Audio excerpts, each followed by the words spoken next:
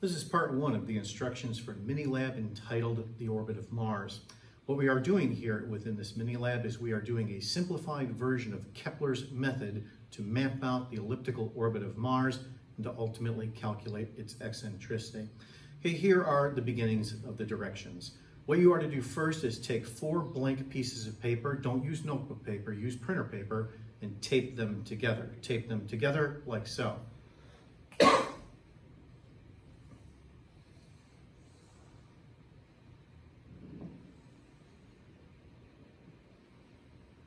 Like so, where we're going to say the long side of the paper here is in this direction. Okay, at the point of intersection of all 4 pieces of paper, we're going to say by definition that that's the location of the sun. So right here is the sun. Okay, the next thing to do is take a drawing compass. A compass such that you could draw circles. What you want to do is you want to draw a circle with a radius of 10 centimeters. This is going to represent the orbit of the Earth. It's going to be centered on the sun. Now, the orbit of the Earth is an ellipse. However, the eccentricity of the Earth's orbit is pretty small. For all practical purposes, we can go ahead and simplify that the orbit of the Earth about the sun traces out a circle. So right here, for example, is a circle with a radius of 10 centimeters to represent the Earth's orbit. Okay, so once again, the first thing to do is tape 4 pieces of paper together. Secondly, mark the sun, and then draw a 10 centimeter radius circle to represent the Earth's orbit.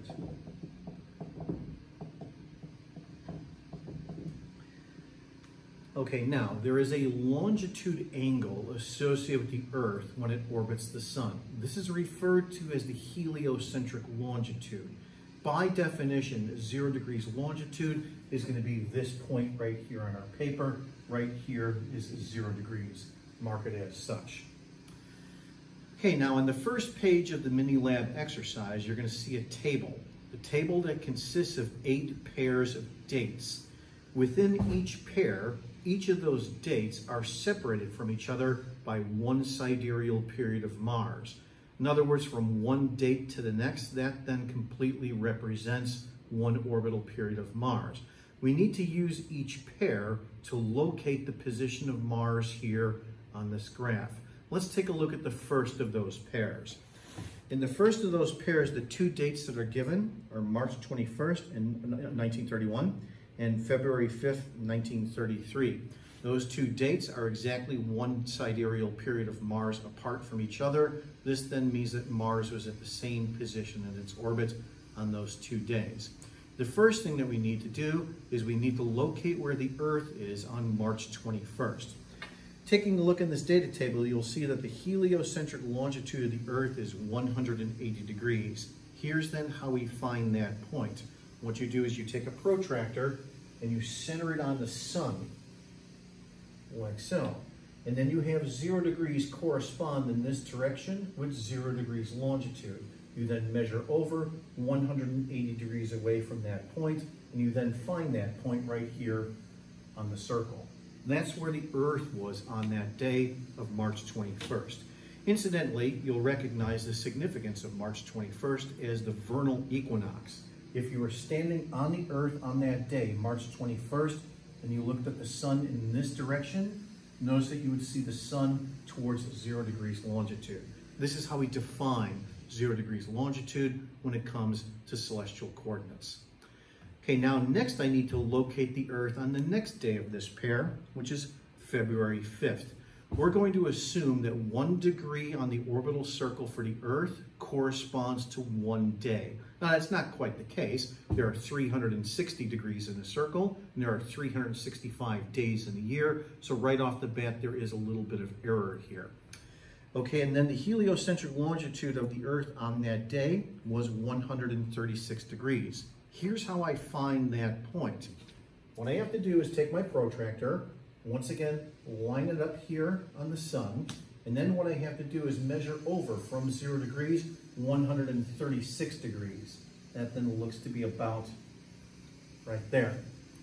And then I'll use a ruler, position it on the sun and on that point like so, and then I'll go ahead and locate the Earth here on that day. So right here is the location of the Earth on that day, February 5th, 1933.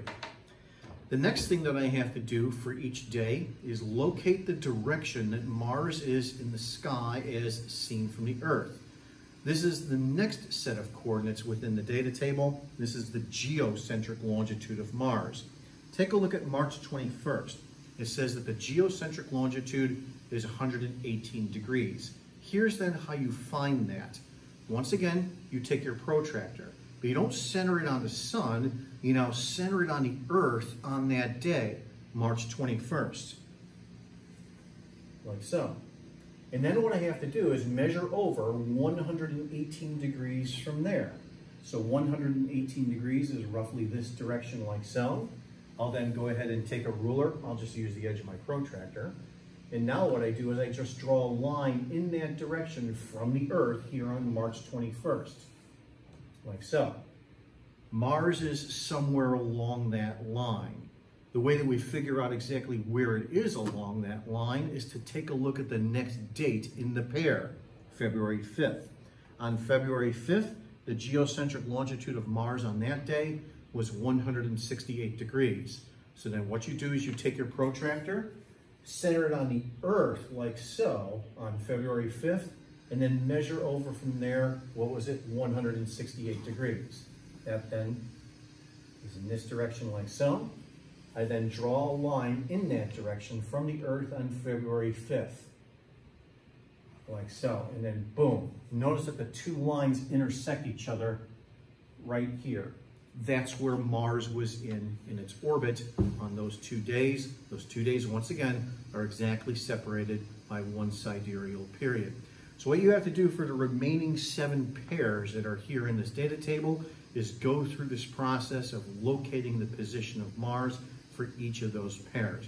We're doing here a simplified version of Kepler's method of mapping out the orbit of Mars. Essentially, Tycho's data consisted of the 2 types of longitude that were given here in this data table. There is a part 2 to these instructions. However, make sure that you complete part 1 of the instructions here prior to moving on.